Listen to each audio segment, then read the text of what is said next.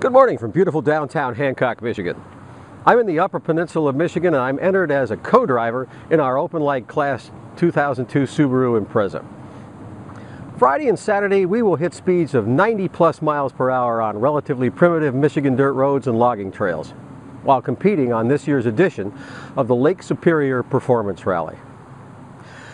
LSPR, as it's called, is the granddaddy of all rallies here in the U.S. It's known as the oldest, meanest, toughest rally on the national circuit and usually lives up to that billing. In its former life, it was called POR, stands for Press On Regardless. I ran my first one of those back in 1972, but POR began way back in the 1950s. So these folks in Michigan have been doing this a long time. I've been associated with this sport for 46 years. Not sure what the attraction was or is, but there's a comfort zone here that justifies why everybody should have a hobby. The winners will most likely be driving a factory-prepared and serviced Subaru I'd estimate to be worth $300,000 to $350,000. The backmarker hobbyists will have cars valued in the single-digit thousands of dollars. Yet we will all be challenged, take risks, survive most of them, and those we don't, well, that's racing.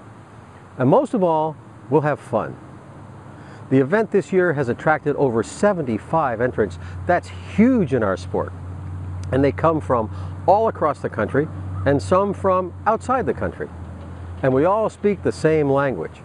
Blah, blah, blah, accelerate.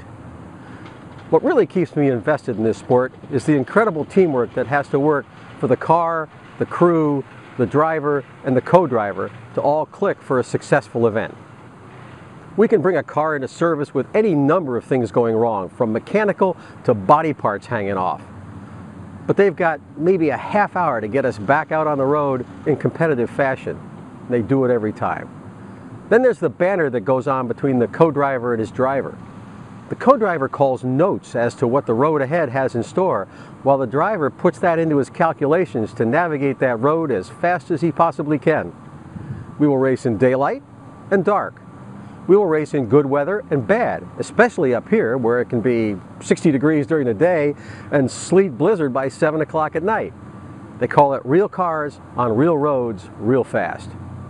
Anyway, I'm taping this before we start, so there may be more by the time you get this. If there's one of these near you, I urge you to go see it.